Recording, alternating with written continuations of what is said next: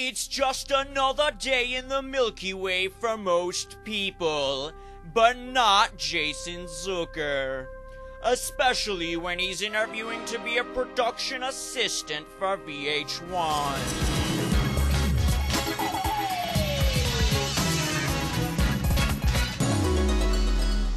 Let's do it.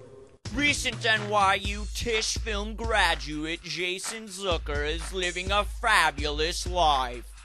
But his lavish lifestyle wasn't just handed to him. He had to work hard to get to where he is today. Jason wasn't your average kid.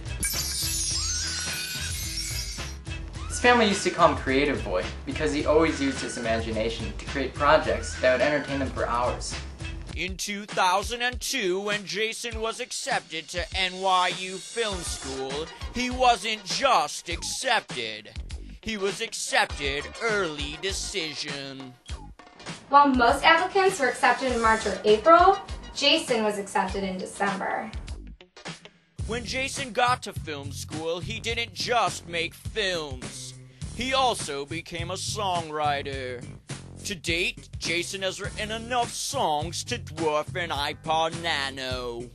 Being a musician has really helped Jason become a better filmmaker in terms of timing and also gaining a full understanding of how to make a project more effective. Besides being a musician, Jason also films musicians, including Aaron Kanata, Kate Vogel, and Tea Leaf Green.